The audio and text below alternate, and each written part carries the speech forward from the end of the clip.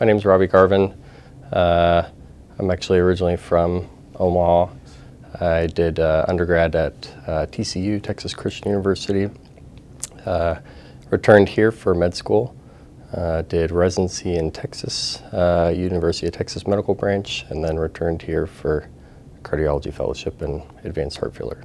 My dad is a physician here and has been since we moved to Omaha, so I think I grew up pretty comfortable in the hospital.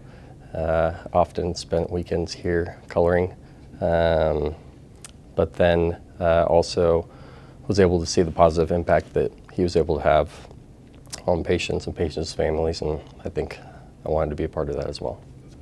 I was originally drawn to cardiology, doing research, and I enjoyed the complexity of seeing patients with heart failure specifically.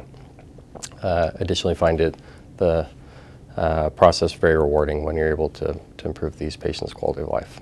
Common conditions I see and treat are patients with heart failure, in addition to patients who have had heart transplant.